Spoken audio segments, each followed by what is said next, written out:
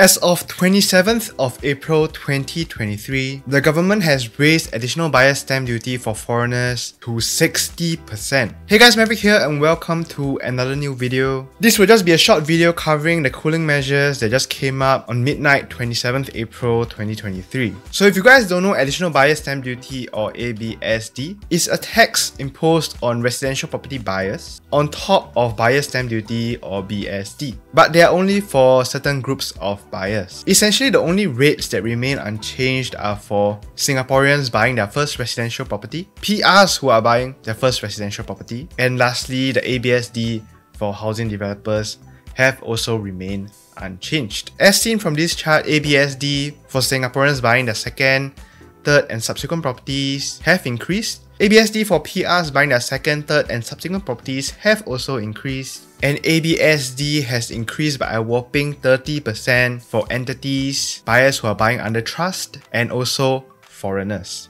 So how does this affect the market? Foreign buyers make up for 6.9% of all residential property purchases in Q1 of 2023.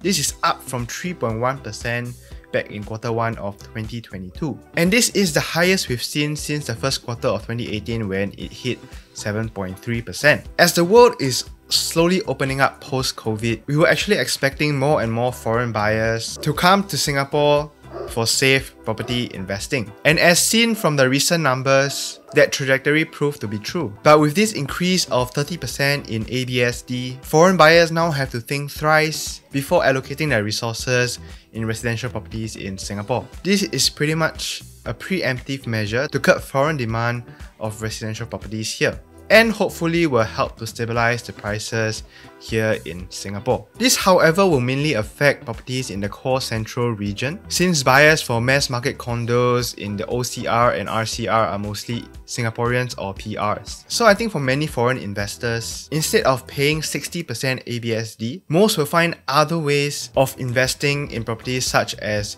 buying commercial or industrial units, shop houses or factories, which also have the potential to appreciate in the long run. Developers who have developments in the core central region will now also have to price their units a bit more attractively, since I think a bulk of their original buyers will now look elsewhere for investment opportunities and they have to market themselves to local buyers. Next up, affluent buyers who are buying under trust for their children will now have to fork out a remissible ABSD of 65% up from the original 35%. How this works is that if you want to buy a property under your children's name, not only do you have to pay for the property in full cash, you will also have to first fork out 65% of the value of your home to IRAS, which will be refunded back to you later on. But can you imagine how cash rich you need to be able to do that? If a property is $1.5 million, you'd have to fork out $975,000 in ABSD upfront first. And I would think that not many have the financial capability to do so. Of course, this wouldn't really affect the ultra rich, but those that are caught somewhere in the middle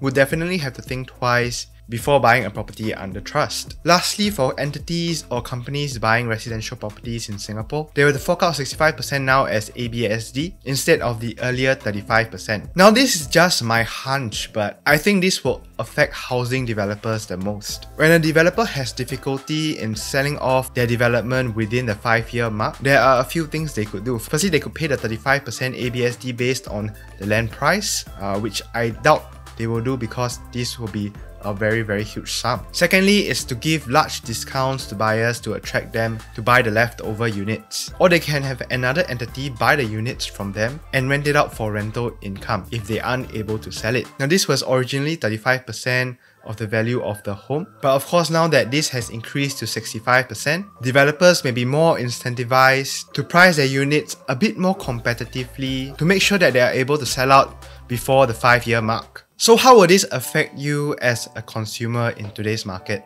If you are looking for a residential property in the core central region, I think this is going to be your chance. The market will take some time to adjust to the measures, but I think the prices will be fairly competitive in the next 1 year or so. If you are in the market for a new launch property, developers can no longer price their units too aggressively and have to be a little more reasonable, which is overall a good sign for buyers. Lastly, if you are currently holding on to any big quantum commercial or industrial properties, this may be a good time to cash out, as we'll see the foreign demand spill into the commercial and industrial market. Overall, I think this is a nice move from the government. We are letting the mass market local demand decide the course of our property market, shielding it from external factors. And I think that's only going to make the market just that little bit healthier. But of course, don't expect any major price movements, especially in the OCR and RCR. Okay, that's it for today's video. I hope you guys learned something new. Do share this with your family and friends. If you have any questions, of course, leave them in the comment section down below, or you can contact me for a free consultation. My number is flashing on the screen right now. Thank you guys so much for watching, and I'll see you guys in the next video. Bye!